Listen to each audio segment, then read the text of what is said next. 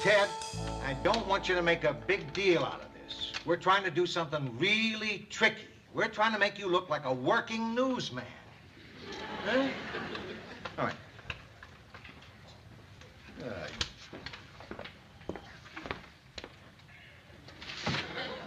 What's going on? Well, the station manager ordered some new promos for the 6 o'clock news. Okay, Ted, okay. All you have to do is pull a copy off the teletype, walk over to the desk, pick up the phone, and pretend somebody's calling in a big story. Got it? Okay, let's shoot it. Give me that. Shoot! Now, go on!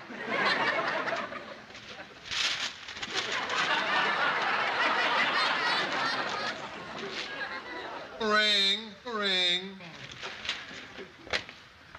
Hello? Somebody's calling in a big story. Ted, we're not using sound. Forget it. Cut. Cut. Let's just have you sitting at the desk.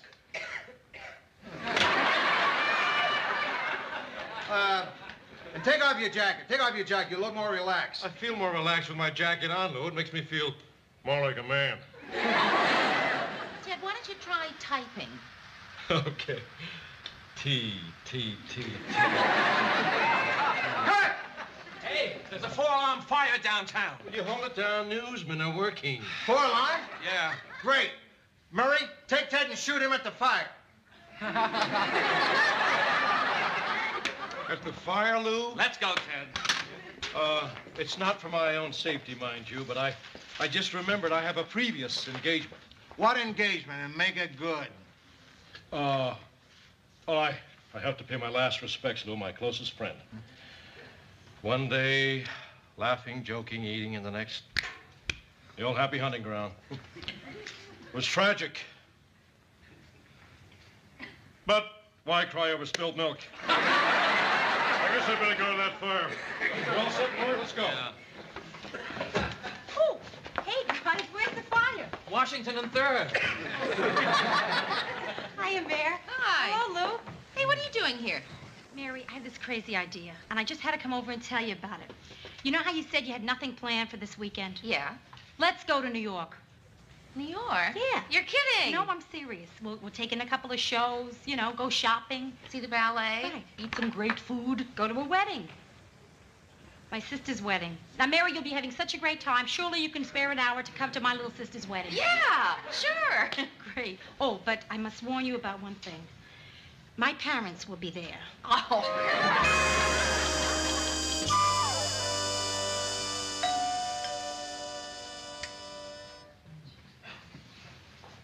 Rhoda?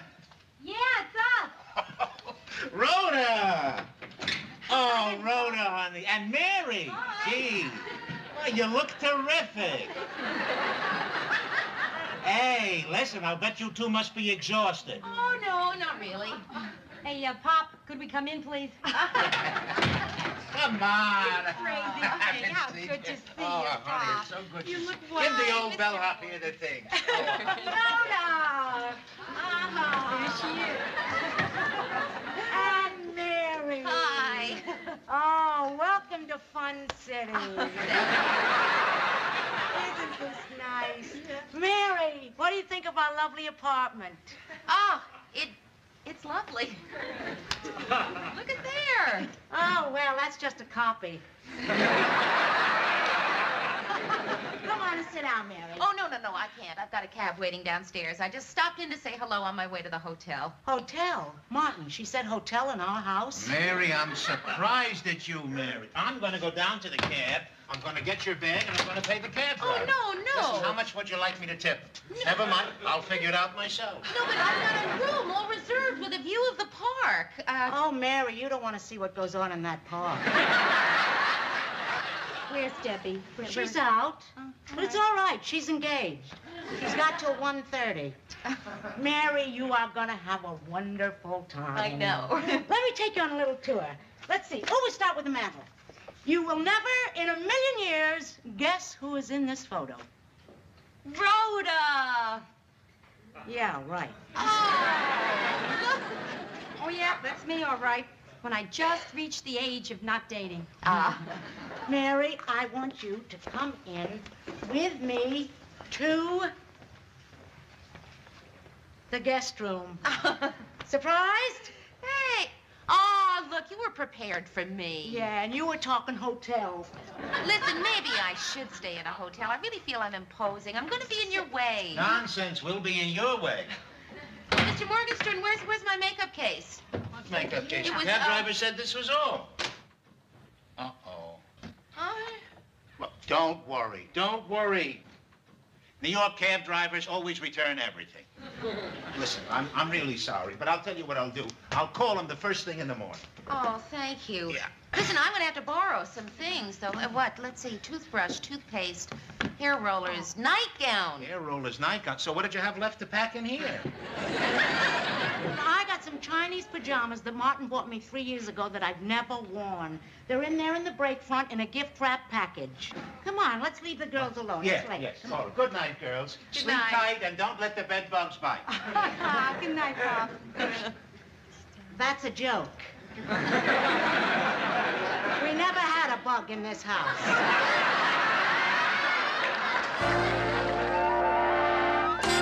Hey, Mary, look what I dug up out of the closet. What? My old diary. Oh, look. 2 ticket stubs from the Robe. My first date with a Christian. Will you look at this scribbling? Oh, kid, I remember every night sitting with this diary, writing and smoking. Writing and smoking. Hey, I didn't know you ever smoked. Are you kidding? At PS 142, everybody smoked. It was required. That's what PS meant. People smoking. Oh, Rhoda, and you remember parties on Friday night, and the boys were always afraid to ask you to dance, and so the girls had to dance with each other? Mary, in those days, even the girls wouldn't ask me to dance. Hey, listen, February 23rd.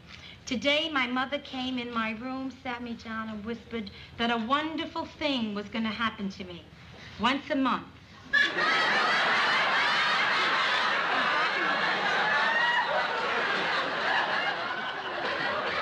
Oh, Rhoda, gee, things from back there. They're so funny now, aren't they? Not yet. Rhoda! Oh, shh! You wake up Mom and Pop. She's here. Debbie! Oh, now I'm turning on. Hey, how are you? Oh, I got lipstick on. How are you? Oh, what a beautiful thing. This is Mary. This is Debbie, my Hi, sister. Debbie. Hi. Hey, thanks for coming to my wedding. Oh, thanks for having me. Yeah. Your wedding. My little sister's getting married. I believe it. I'm getting married. You think I should? I mean, you know, maybe I should wait a while. After all, I'm only 21. Well, Deb. Right. Yeah, that's what I thought. Mary, you don't think I'm too young, do you? Well, you know, yeah, I think... Yeah. After all, I'm 21. We're adults. Hey, thanks, you guys. I feel a lot better now, you know, after talking it out.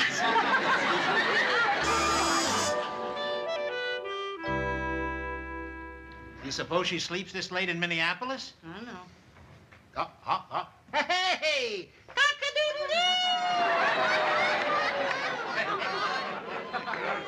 Good morning. Good morning. Oh, Mary. Martin and I are so glad you came. You know, this isn't going to be an easy visit for Rhoda. Well, yeah, coming home is always a little... Well, her younger sister getting married, that's tough. But Martin and I are so grateful that you're going to be here to support Rhoda in her time of real hurt. No, Mrs. Morgenstern, Rhoda isn't hurt. That Debbie is getting married? No, can't you see how happy she is? She covers. She's unhappy because she thinks that I think that Rhoda should be getting married. Oh, that's not true. Well, yes, it is true. I do think Rhoda should be married. Rhoda knows me. She knows there's a pain in my heart this weekend because she's not getting married. And it's hard to convince Rhoda that the pain is not there. Because there isn't anybody on this block that doesn't know that that pain is there. Mrs. Morgan. That's why we've decided not to talk about the wedding or dwell on it. Debbie won't mind. I mean, she's getting married. She won't know what's going on. But the point is not to hurt Rhoda. Martin agrees with me, don't you, Martin? Oh, yes. See, what we'll do, Mary, is we'll play down the whole thing. See, it'll be a Sunday just like any other Sunday. Except there'll be a little ceremony we don't usually go to, and 350 people will be coming to dinner, that's all. That's the best way to handle it. No, Mrs. Morgenstern, listen to me, because I'm going to tell you the truth. Rhoda is delighted that Debbie is getting married. She is delighted. I mean, it never even entered her mind to be upset because Rhoda is very happy with her life. So, Mrs. Morgenstern, I am telling you, as Rhoda's best friend, who knows her better than anybody else, she is thrilled that Debbie is getting married, okay? Mary, butt out.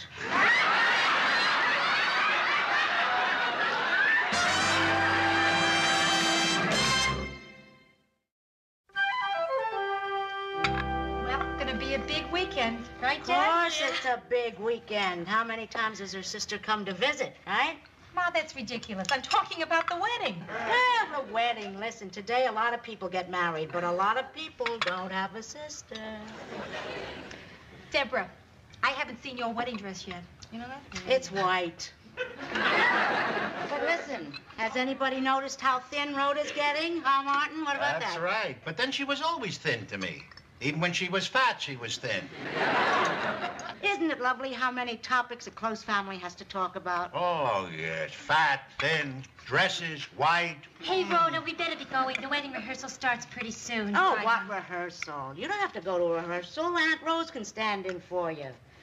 I mean, that's silly. Go have fun with your friend Mary. That's right. Why don't you go shopping? You'll take you in a matinee. Hey, wait, folks, look, I am going to that rehearsal, okay? Rhoda, don't be so stubborn. Go to a show. Look, what do you need a rehearsal for? You'll wing it. Yeah, Debbie won't mind, will you, Deb? Sure. If you want to wing my wedding, we can wing it.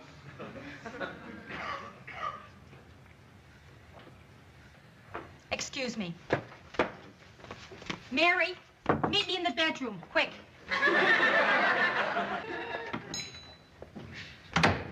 Mary, I want you to tell me every word she says to you.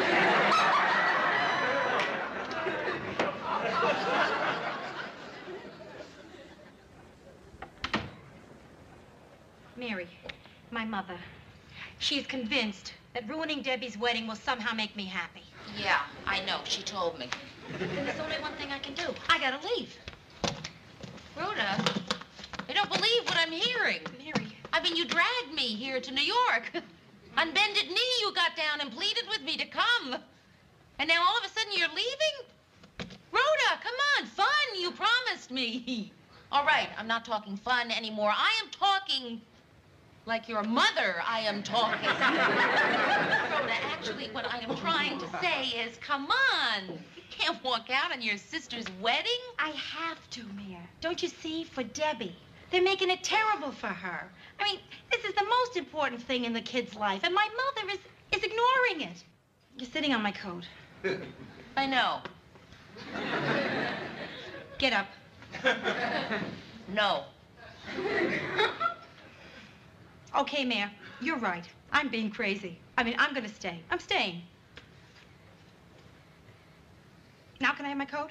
I may not. I know you, Rhoda. Once you've got your mind made up, you don't switch that easily.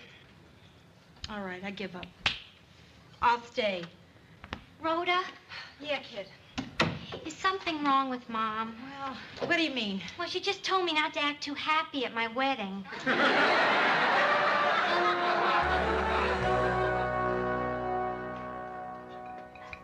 Hey, Martin. Martin, take a look. Did you ever see such a beautiful bride right off a wedding cake, right? Hey, Daddy, what do you think? Honey, you look beautiful. But I'll show you somebody else who's going to look beautiful. Here you are. Oh, what are you talking? Morgenstern, you're gorgeous. I'm putting on my top hat. Hey, hey, putting on my white tie, and I'm putting on the French. Oh, come on, Mary, come on. Take a turn with Twinkle Toes here. I'm putting on my tie. Hey, putting on my white tie, and I'm putting on my tails. Big finish. Hey!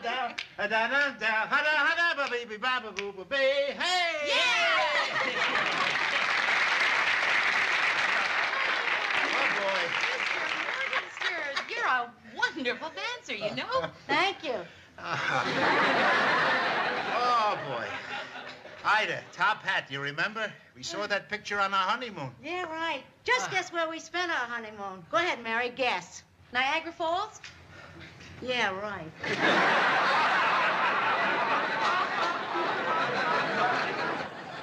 Rhoda, hi, where are you going? Snack. Oh, well, we were just all sitting around talking about the great places that people go on their happy times. So, why'd you come on in here? Rhodes? Sit down. Right here. Mary, I'm okay. Well, of course you're okay. Why wouldn't you be okay? I mean, you got one terrific life for yourself out there in Minneapolis. Wonderful friends, wonderful job. I mean, listen, could be Debbie here that's making the mistake, you know? Missing out on all that freedom. Missing out on all that freedom. You know, I'm just going to take a little walk. Be back in a flash. Rhoda, don't go. It's okay, Mary. It's not as dangerous as you think in New York. She's going to Minneapolis. Rhoda! Oh, my baby! Oh, my baby! Oh, my baby! Hi, Morton. Hi, Ida. Hi, Rose. Good to see you, Rose. Debbie, Auntie Rose never plays favorites. She got each of you a wedding gift. Well, who's this? That's Mary, Auntie Rose. Hi. Mary. Who is she? My friend Mary from Minneapolis. Mary! Oh, she's adorable. She's adorable. Come give your Aunt Rose a hug.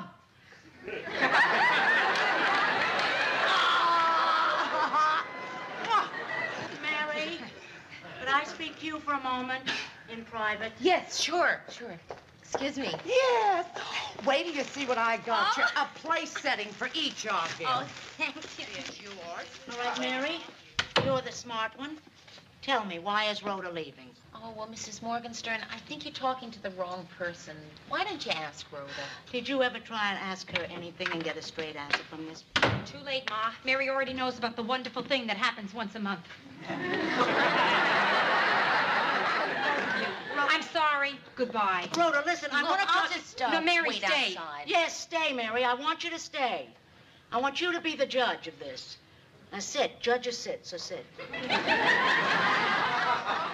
Rhoda, I want to tell you that I know why you're leaving, and I understand.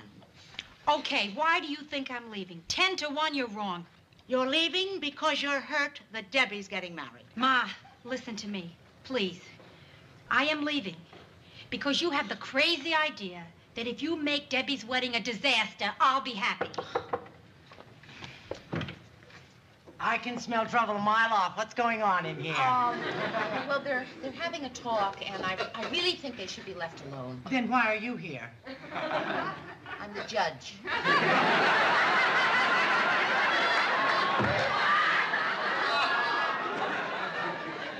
And you're doing fine. I don't know what I did right. I don't know what I did wrong. All I know is I didn't want to hurt my favorite. Ma, I was never your favorite. Debbie was. That's true. But you were your father's favorite. And then about the time you moved, well, your father and Debbie got very close. And so for the past 5 years, while you've been out in Minneapolis, although you didn't know it, you've been my favorite. Except for those 2 weeks when your father and I came to visit you, and then it was okay because you were your father's favorite. Are you finished, Ma? Yes. Okay. You can go. But before you leave, I want to give you something. Maybe after you've read this, you'll understand your mother a little better. To be read by my darling daughter on the day of her wedding. This is for Debbie. No, it's for you. I wrote it the day you were born. Some mothers would just have rested after such an exhausting day, but I...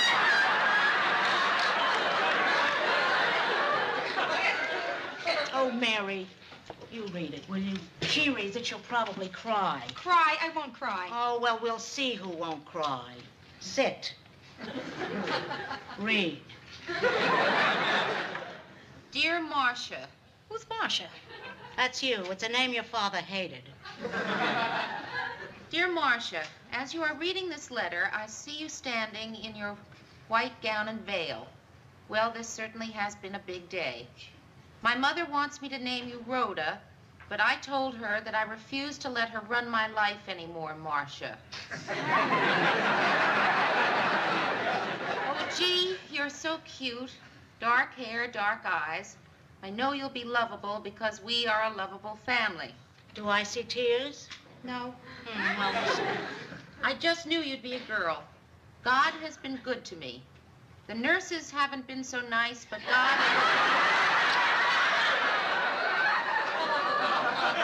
Now I have everything. A loving husband and a beautiful daughter.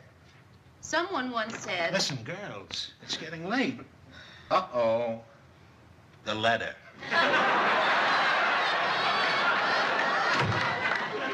Someone once said, a son is a son till he has a wife. A daughter's a daughter all of her life. I hope this is true for us, because tonight my imagination is running wild. When you are sweet 16, I want you to have a dancing party with an orchestra. Do you need this? No. Well, it'll be right here when you do need it. And when you are married, I want you to have the most gorgeous wedding in the whole world with even a bigger orchestra. I hope by then we will be able to afford those things. Right now, we can't even afford you. Here I already have you married, and you haven't even had your first meal yet. Dear daughter, I love you very much. And even if...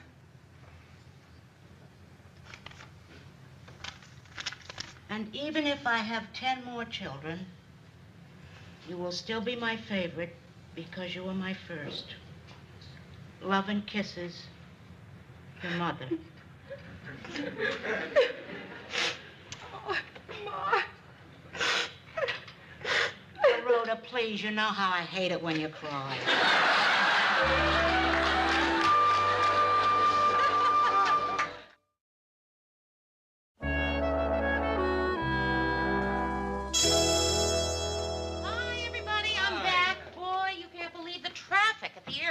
William, man, we're trying to film here. How's New York? Well, I didn't really get to see too much of New York. Hey, what are they doing? Didn't they get this promo on Friday? Well, we have to do it over. That fire we went to turned out to be a false alarm. But if we ever need film of Ted asking a fire chief if he can ring the bell, we've got it. You ready, Ted? Ready, LG. All right, shoot. Rip the copy off the machine, Ted. That's right. Now cross over to the phone. Mary, look busy. Good, Ted. Really good. Oh, don't smile at me when I say good. Good, Ted. Good, Ted. Ring, ring.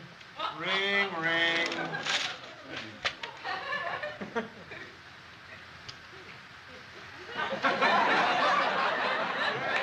Oh, that's perfect, Ted. That's wonderful. Now just hang up the phone and go get your trench coat and rush out those doors to that big story.